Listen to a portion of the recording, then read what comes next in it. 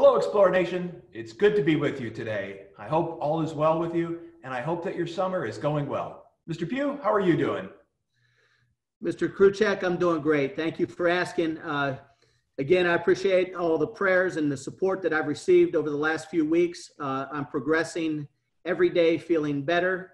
And yesterday, I was so excited to be on campus and get back to work. So good days ahead. Thank you.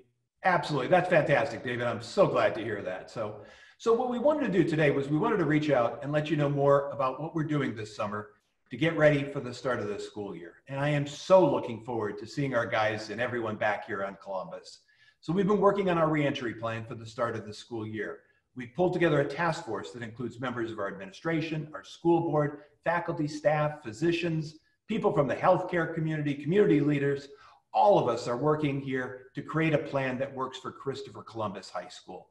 Our top priority is the health, welfare, and safety of our students, our faculty, and staff. That's really at the forefront of what we're trying to do. David, you want to share a little bit of information about the work that's being done?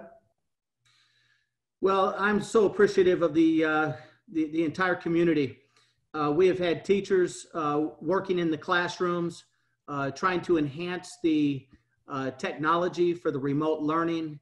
We have had health and wellness task force meetings with physicians, with a lot of our teachers, administrators are putting in a lot of time.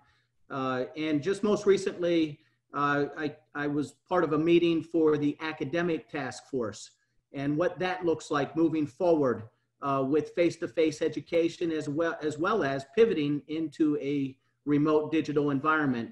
And the biggest thing is flexibility, and I think also enhancing. We want to continue to enhance our education and continue to expect that quality education. That's what's most important. Absolutely. Quality education, top flight education. That's what you expect from Christopher Columbus High School, and that's what we're going to absolutely deliver for you. Now, our goal is to have this plan to you by early August. You know, we're working very hard on this plan. As David mentioned, we're really working this plan hard, and we're looking at what other schools across the country are doing.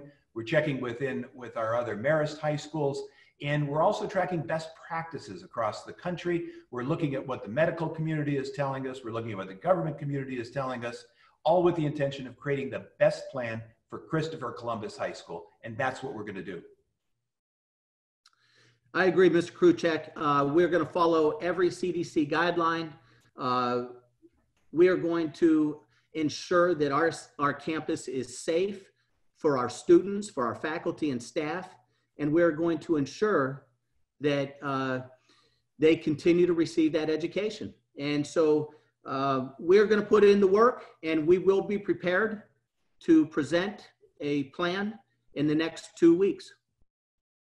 Sounds good. Thanks very much for being with us today. And as always, stay safe, Columbus Nation, and Adelante. Adelante.